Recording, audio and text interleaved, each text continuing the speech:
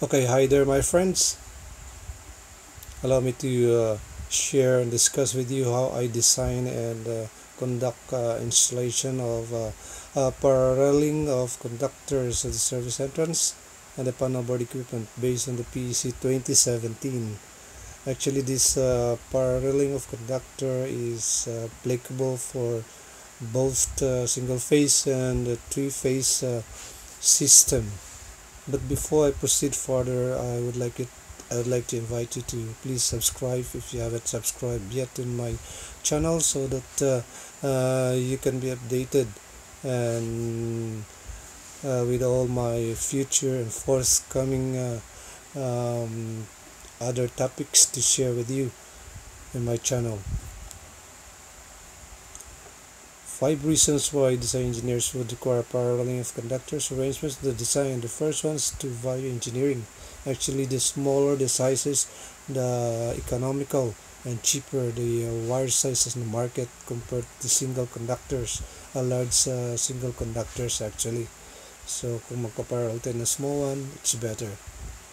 The larger diameter of wire size is not available on the market. This is true. A large wire size is not practical for applications in some equipment. Napakahirap ipasok ang mga wires na mabibigat at malalaki sa mga MCCB kung mag-terminate ka rito sa mga switchgear, etc. The smaller wire sizes in per, which is minimum 50 mm squared, are much convenient to lay out, bend and pull inside the PVC, IMC, or RC pipes or conduits and the likes, compared to the bigger sizes of single conductors. And the fifth one is it increases the wire ampacity ng mga parallel conductors, reduce sizes of wires as that of the large and single conductors. I will prove this to you in my succeeding discussion with you, this one. Mga rules and compliance natin sa conductors in parallel. The first one is we're gonna use only copper conductors instead of aluminum, because most of our projects or mga wires bahay gumagamit tayo ng copper conductors. The PEC allows you to parallel the conductors minimum of 50 mm and larger only.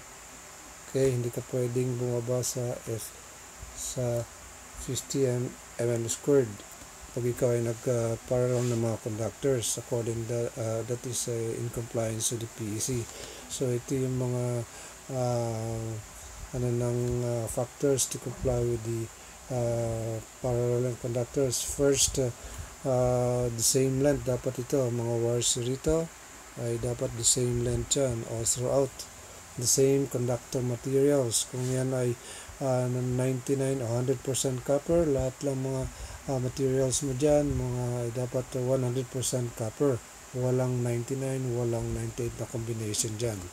The same cross-sectional area, kung ang sizing mo ay 80 mm squared sa isang face, lahat yan ay dapat 80 mm squared, walang combination na 80 mm squared and 75 mm squared sa bawat face. Okay, para magkaroon ka ng equal ampacity of wires per face. Okay, mga insulation type mo rito ay dapat THHN. Kung THHN, uniformly THHN sa bawat face.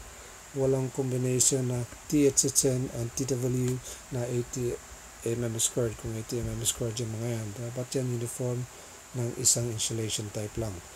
And be terminated in the same manner. So lahat ng mga termination nyo rito ay dapat naka-terminate yan in the same manner sa mga PVC lang. Kung ngayon ay mga PVC lang gagamitin nyo, lahat PVC lahat all throughout. Kung ngayon mga REC all throughout. Walang combination ng conduits na PVC and the REC sa isang sets ng iyong parallel of conductors, because of the will play big factors ang impedance sa bawat conduits na materials.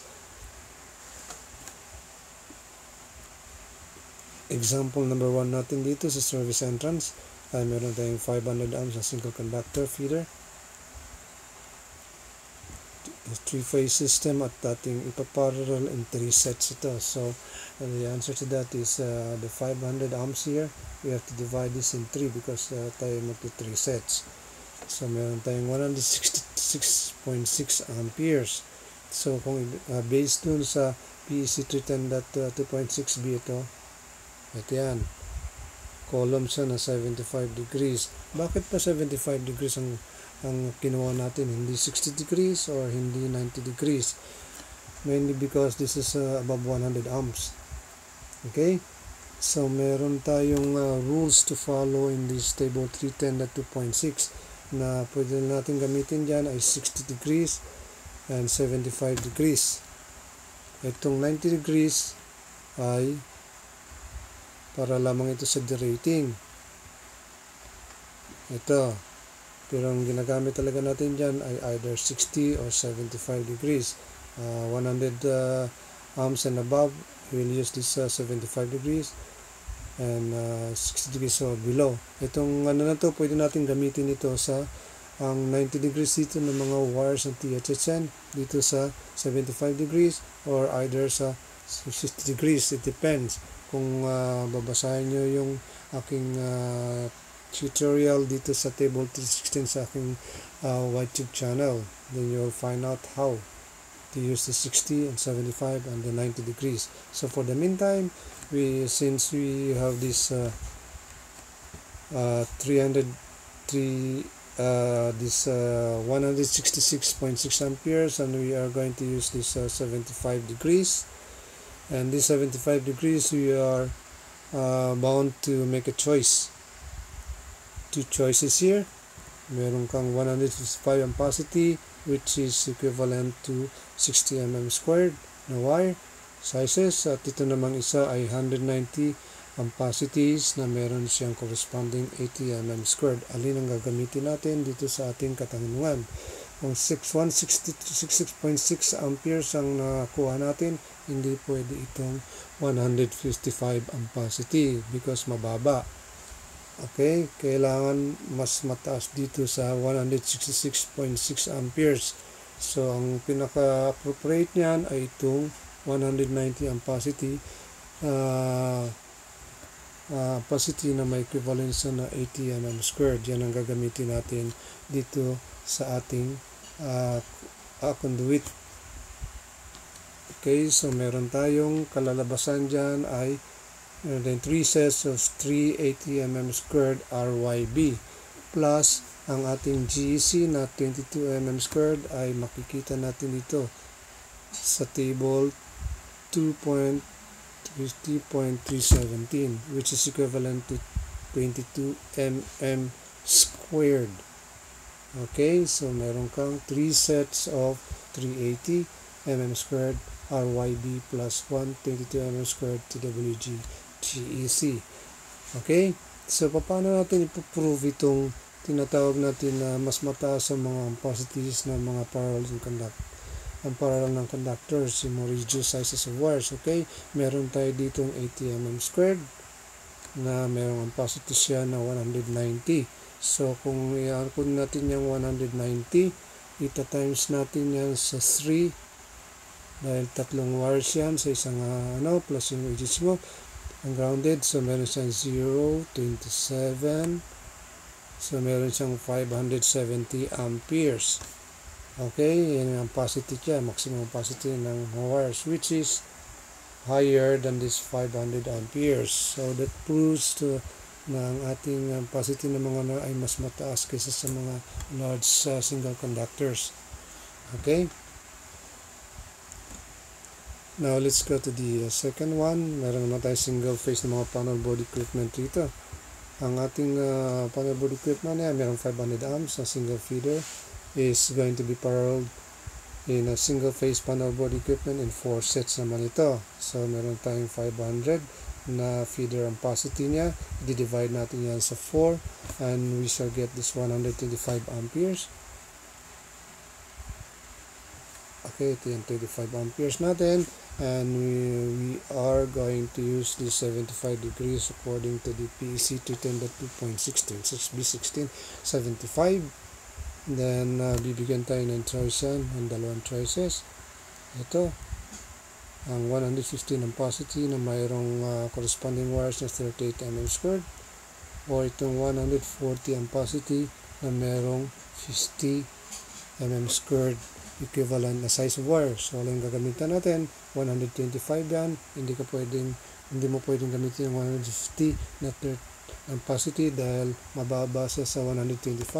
Instead, you're going to use this higher ang positive 140, which is equivalent to 50 mm squared na wire size natin. So ang ating wire size dito na magagamit ay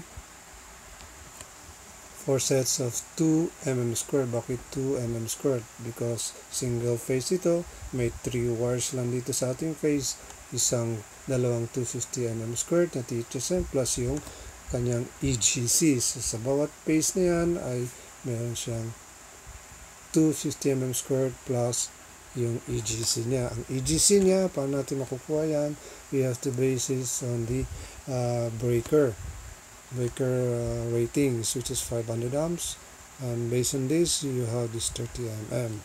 So yan 30 mm. Imbis mo i-route mo yan sa bawat per phase. Okay, I hope you have learned something in my tutorial. Thank you folks, and stay safe. Thanks.